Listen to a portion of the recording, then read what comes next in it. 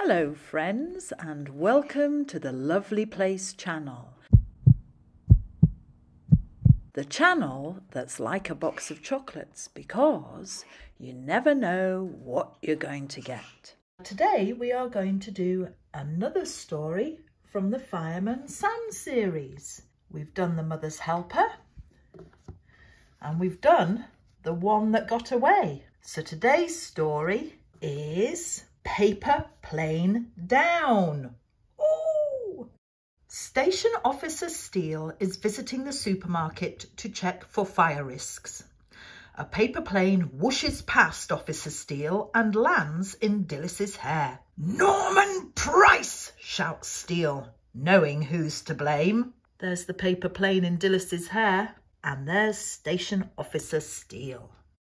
Norman decides to hide from Steele at the fire station. That's a crazy place for somebody to hide from a fireman. He finds a lot of paper on Steele's desk and makes some more planes.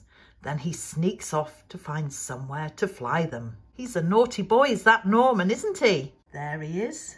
He's making paper planes from the paper in the fire station. In the fire station kitchen, Elvis is chopping vegetables when a paper plane zooms past him. It lands on the oven hob and catches fire. Fireman Sam fights the blaze. There we have Fireman Sam fighting the blaze in the fire station. When Steele comes back and hears what has happened, Sam asks him not to tell Norman off for causing the fire.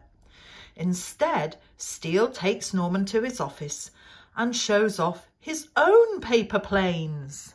Wow, there's a paper plane made by Fire Station Steele. Do you think Norman should have been told off for causing the fire?